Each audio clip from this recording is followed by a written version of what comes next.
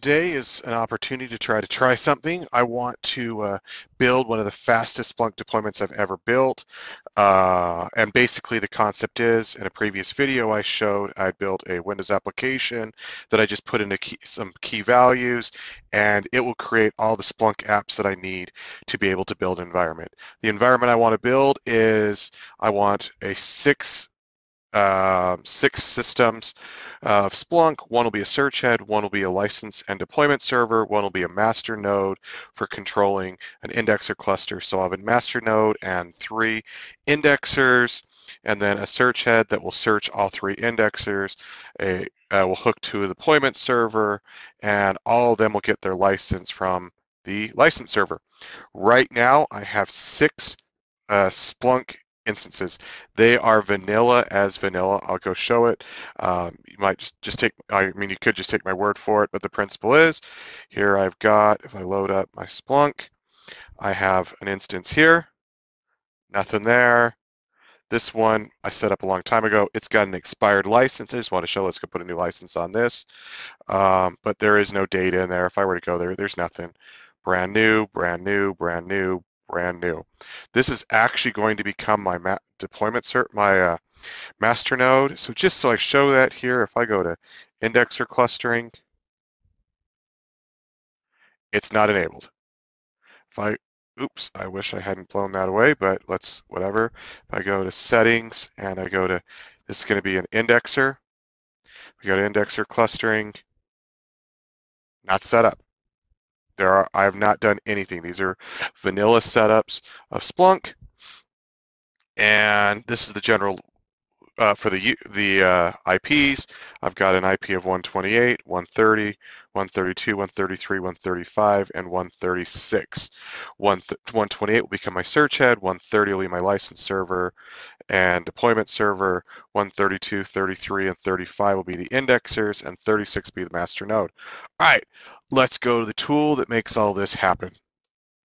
I've got a little Splunk app creator. I'm going to say where I want to write. I want to write to my temp file, Splunk foo. If I bring up my directory, there I am. There's no app there. There's nothing there. Haven't built anything yet. I've got a timeout session for my user interface. I want it to be for 2 minutes, 2 hours, so I'm going to leave it at 120 seconds. Licensing server. What's my licensing server? I want that to be 130, so I just type in 130 there. I've already saved myself some time. Deployment server is also 130, and if forwarding, I've got it checked. I'm good. I want no throttle.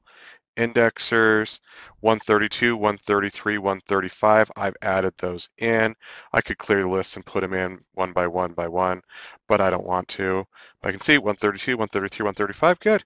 All right. Indexer size settings. Got these all set at 1 gig. That's an incredibly tiny internal logs, but I just want to show that I can do that. And I'm going to set the whole thing at 10.240, sweet. And then I'm going to come over to my cluster index. I'm going to have 3 replication, 2 search factor. Here's my SIM key for the cluster. I do not have indexer discovery on at this moment. I'll get that going in a little while, but for now, we won't have indexer discovery. And then here is the IP address of my cluster server. And so if I look, yep, that matches 136. All right, I got all my pieces in there. I'm ready to go. I'm just going to, basically all I had to do was just change these IP address here, IP address there, indexes. What do I want my sizes? And that's only if I choose to deploy the index. You don't have to deploy them. You can just, if you want to leave it with what Splunk has, don't bother. But I want to have it there. And then here's my cluster index, 136. So I come to app info, I hit create apps, boom, successfully created a new app. If I go look in my folder, it was empty. Now I have Splunk foo and a whole bunch of directories. I'm going to bring up the help document. It's going to tell me where I need to put different things. So the apps be installed on the indexer, apps be installed on the search head, etc., all the way down, and install instructions. So I have WinSCP set up here. We're going to go over to 128. What is 128? If I look at my key, 128 is my search head. So what do I want on my search head? To be installed on the search head, I need a forwarder outputs.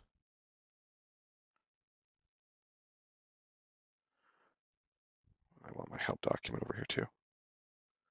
Okay, forwarder outputs, that's going to tell me where to forward. So that's going to tell me to forward to my indexers.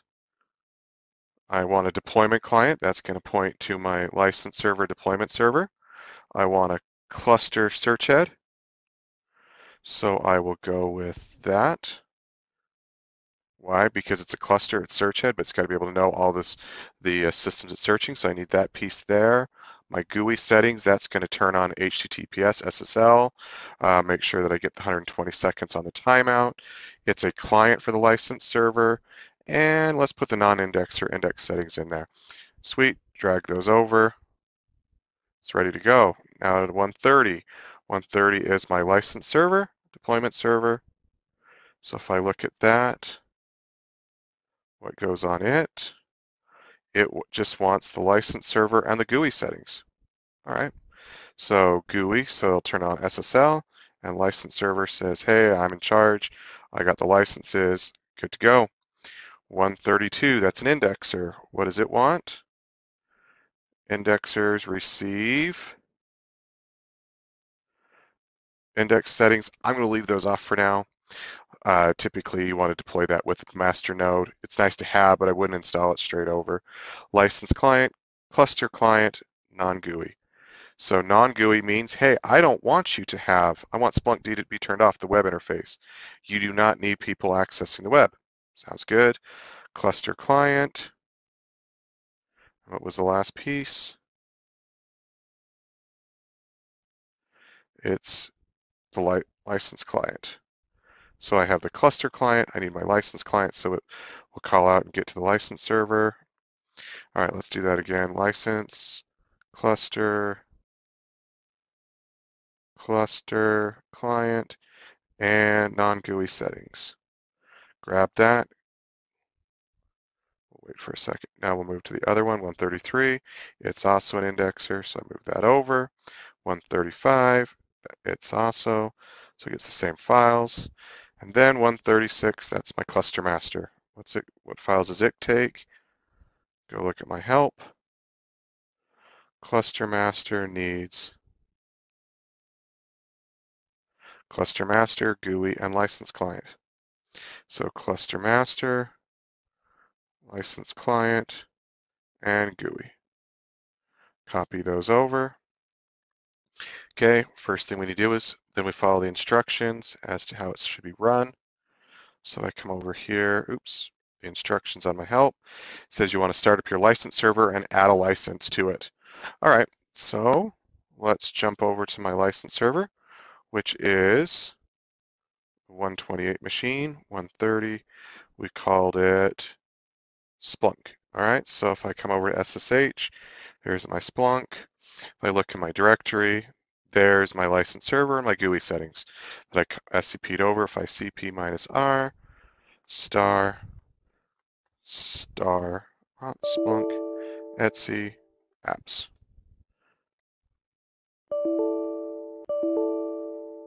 I'm going to hit restart, set that thing to restart.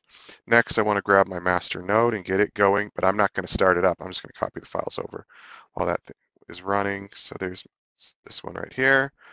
If I look, there CP -R star Splunk and etc apps. Okay, it's ready to go. Let's just now move along. ls cp -R Splunk star Splunk etc apps. Next one, cp -R star Splunk etc apps. Next one, cp -R star Splunk etc apps. Okay, last one, YouTube 1.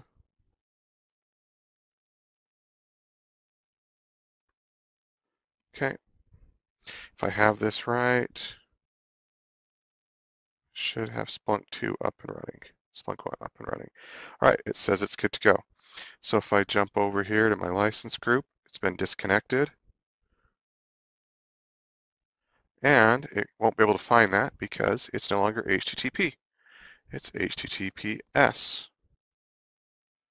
Knock that out, and away we go.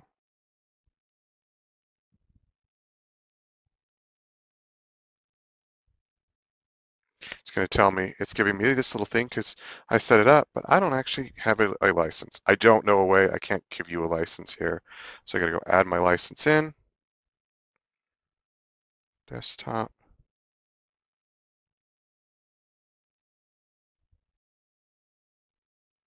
Licensing.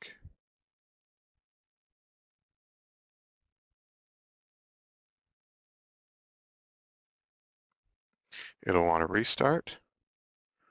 This is the most annoying part of the whole thing. I don't know why it gets stuck in a loop like that. So I'm going to go not licensing settings, server controls, restart.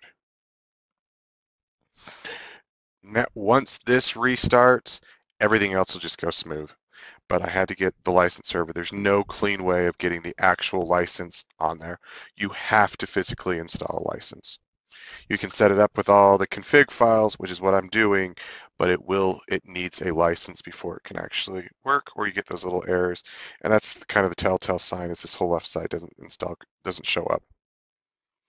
And I want to make sure that my license server is done first, because then every other piece is going to look and say, do you have the proper license to allow master nodes and all that sort of stuff? So it's restarted, it's successful. If I log in, come on.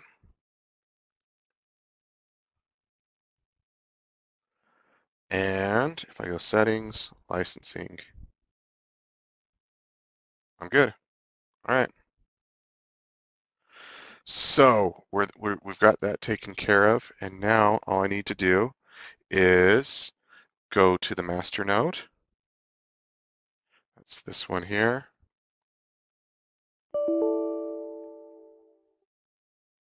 We restart it.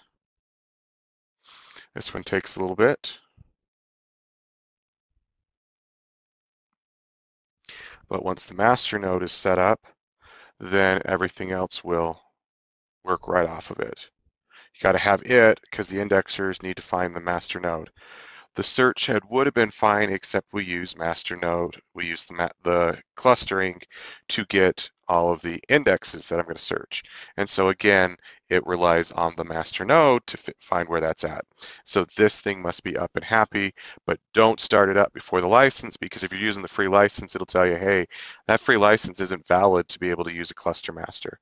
And so you gotta have a valid license, or the Splunk 30-day free license that you download. It's valid for 30 days. You can use that. Anyway, all right, I'm up. We can see that by the fact that now I'm gonna have to do 192.168.0.136. It's now using HTTPS. It was not before. And if I come in here and I go settings, index clustering, I don't have that. Where would you like to configure? I don't have my indexers, but that's okay. We'll get there. Now the rest just start to fall in. We're going to go grab YouTube 1, 2, and 3. This is ready to go. Splunk bin Splunk restart. So I've done 1. We'll do 2.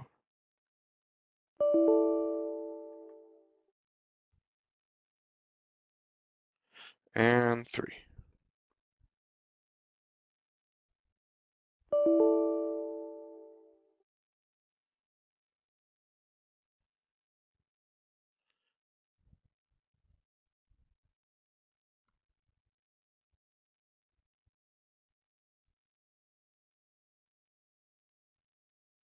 Okay. Now if I have this right, should have pushed that out. 130 is going to be fine. 132, we're going to hit a refresh. Can't be reached. But it's not going to be reached by doing HTTPS. That can't be reached either because we chose to follow best practices, which is to turn off the user interface. So there is no GUI to 132. It no longer has web access, which is best practice. If you don't want that, don't put the what was the app I called? The non-GUI settings. But the non-GUI setting says, hey, turn off the GUI. It'll give you a little bit extra performance on your indexer, plus security issues and things like that. Your indexer shouldn't just be accessed by anyone. You want to let it be controlled by the indexer clustering. So anyway, these are now all not available. And if I go to the clustering, oh, look what just popped up. 1, 2, and 3. They're all up. They're going. Search factor met. Replication factor met. Boom. I'm done. No, I'm not, because I still have to get my search head added. All right, well, what is that going to take? I'm going to come over here. I'm going to opt Splunk bin Splunk restart.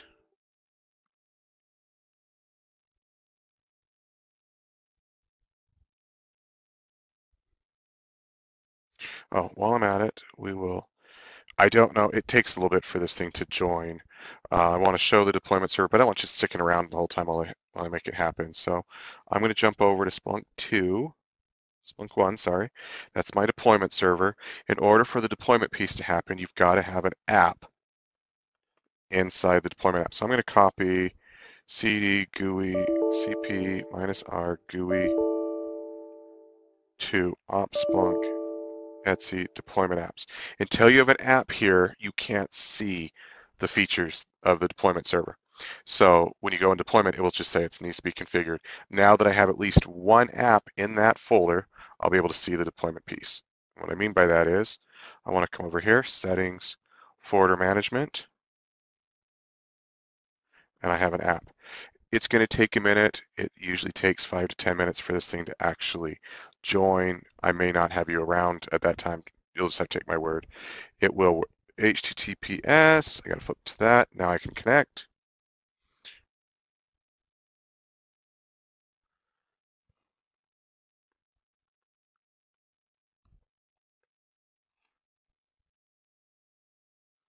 All right, and I should have a valid license. It's hooked over to that server. My licensing is good. If I come to settings and I go to distributed search, I don't know if it's going to show it here. It does. There they are, 132, 133, 135. They're all hooked, but I can actually see it in action by just going and writing a query.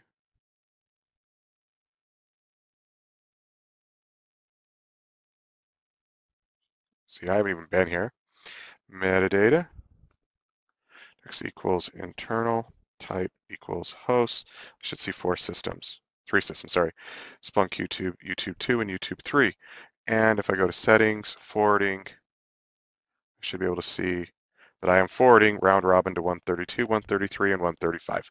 So just like I said, I don't know the exact time that I started this video, but I now have a search head, a licensed deployment server, a master node that is controlling 3 indexers. The deployment server should be working. I'll jump over there. Maybe it'll be there, maybe it won't. If I waited, but I don't want you to sit around for my video to see it. It'll eventually hook. You just got to call out. But the search head's good. It's searching these indexes. It's forwarding stuff. And that took nearly no time. That would have taken a much longer time to configure if I was doing it manually and going into all the config files. Anyway, I hope this excites you and you see use in this tool. Feel free to look in the link below. I'll show you. It's a free tool. You don't need to pay for it. I even give the source code. You can compile it in Visual Studio and make your own changes to it, or just use it as it currently stands. Doesn't matter to me. Anyway, I hope this helps you move you from being a lame analyst to a Splunk ninja.